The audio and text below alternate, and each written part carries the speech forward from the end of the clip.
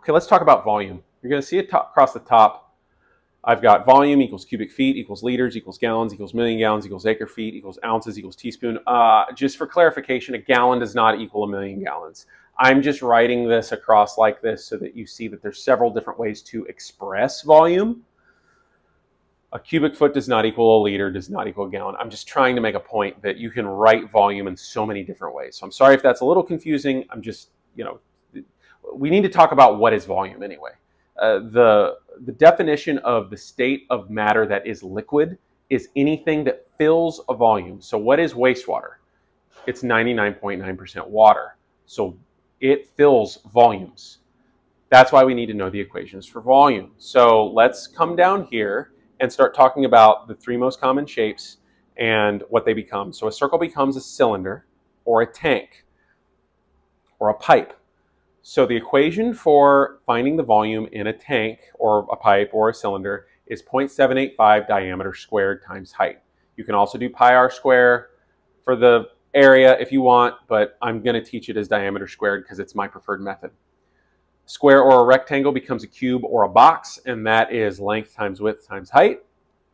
And then a trapezoid is base plus top divided by 2 multiplied by height multiplied by length. These become like grit chambers and oxidation ditches and any kind of flow channel that is wider on the top than it is on the bottom. I don't know of a lot of flow channels that are wider on the bottom than they are on the top.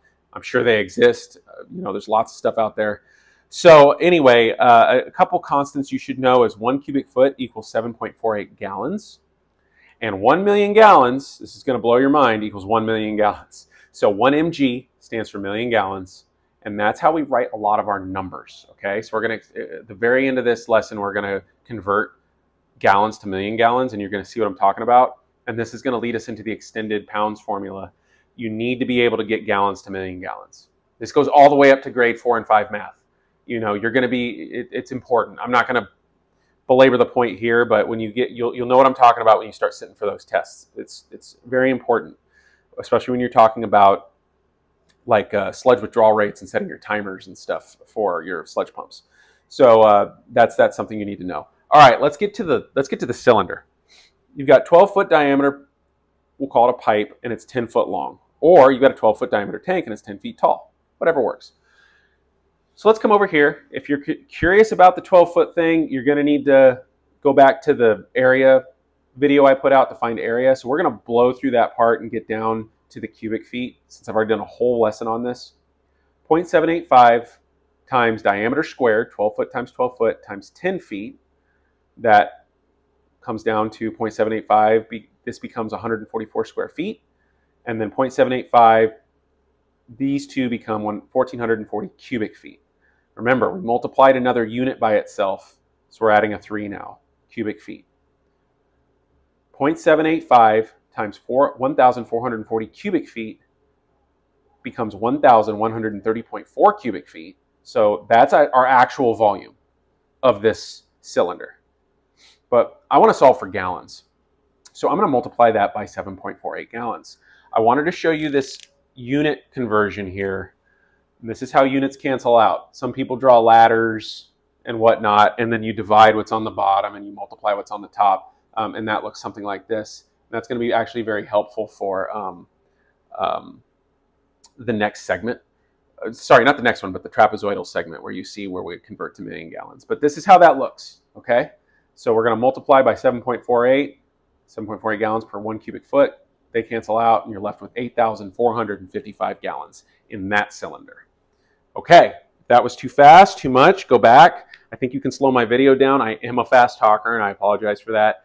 Any questions on this, please put it in the comments below, and I'll get to you as soon as I can. All right, let's move on to boxes and cubes. Okay, let's talk about the box. This could be a cube as well. So this will be your rectangular aeration basins. I have one of those here. You'll see a lot of rectangular aeration basins out there. I actually have a rectangular secondary clarifier. It's kind of an odd duck. They're normally circular, but you need to be able to find the volume using basic measurements, right? So here we have a 10 foot by 10 foot by 10 foot cube. I wanted to be easy on this math so we can get through it, but if you want to put a 6 and 8 and a 12 in there, work it out. I think it's going to be great to get some practice tests, or not tests, but practice questions with different numbers in there. I'm just demonstrating how to do the math. So let's come on over here. 10 foot times 10 foot times 10 foot. Boy, this is going to be easy. 10 foot times 10 foot is 100 square feet. Times 10 foot is 1,000 cubic feet. And just like we did on the last one, we're going to multiply by 7.48 gallons per 1 cubic foot. Okay? And so that's going to give us 7,480 gallons in this cube. Oh boy, I know that was fast. I blew right on through that. So go back if I lost you. 10 foot times 10 foot times 10 foot. Use your calculator. Just plug that in. Maybe don't even come to this step. I'm just showing you how we get here. 10 times 10 times 10 is 1,000. Foot times foot times foot is cubic feet. And then I'm telling you, it is that easy. When you get into the advanced level math, if you build on your basics right here and work on it here and get really good at this stuff, the rest of it really does just fall into place. So work on this, throw some other numbers in there, just keep practicing, rewatch this, ask questions in the comments, and let's move on to a trapezoidal flow chamber. Okay, the trapezoidal flow channel. So we're going to do an extra step here. It's going to get a little spicy because we're going to convert to million gallons. Let's look at the same area we used on the surface area portion of this series. And if you're curious, I'm going to go fast because we already did square feet in the last video. So if you're curious about how this all plays out, please go back and look at that. So we now have a flow channel, and please excuse my kindergarten art. I'm not an artiste. But we've got 25 feet across on the top, 5 feet across on the bottom, 10 foot tall, and 150 feet long.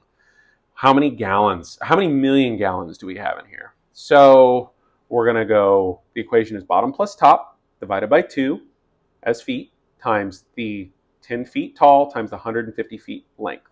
It's going to look like this. This turns into 15 feet. 25 plus 55 is 30 divided by 2 is 15.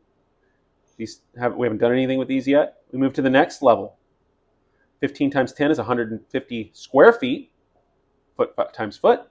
150 square feet times 150 feet comes out to 22,500 cubic feet. Feet squared times feet is cubic feet. Times 7.48 gallons per cubic foot. And these units cancel. Remember that ladder I described a little earlier? And so 22,500 times 7.48 is 168,300 gallons. Well, that's great, but I was asked for a million gallons. How many million gallons is it? So remember this, 1 mg, markers got a little rough there, 1 mg equals 1 million gallons.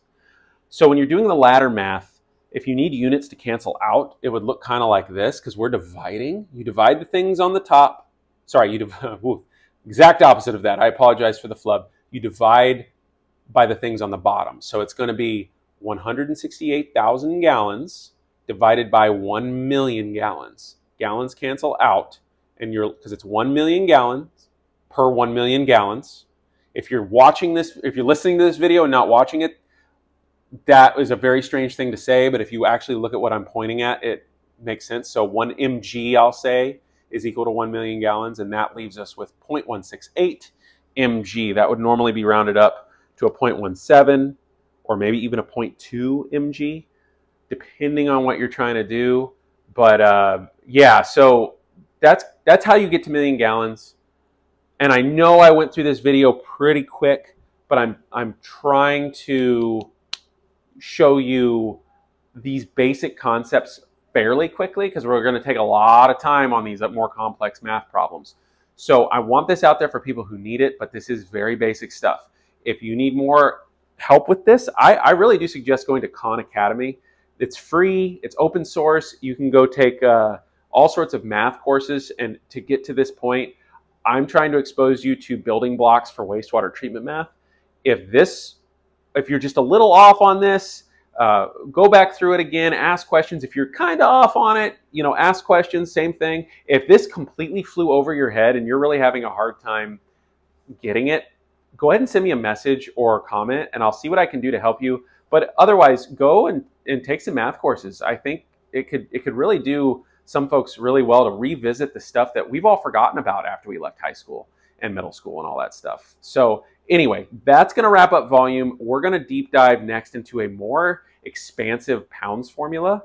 And we're going to start talking about flow rates as well. And I might do velocity next. We're getting to a point in the math very soon. This happens very fast in our math, where you're going to start being able to tie things together. So cubic feet and velocity will end up becoming flow. And so it's like, do I do flow next or velocity next, or do I do pounds next? I'll let the force be my guide on that one. But until next time, please stay tuned and study, study, study. I'll have another math one out for you fairly soon. Take it easy.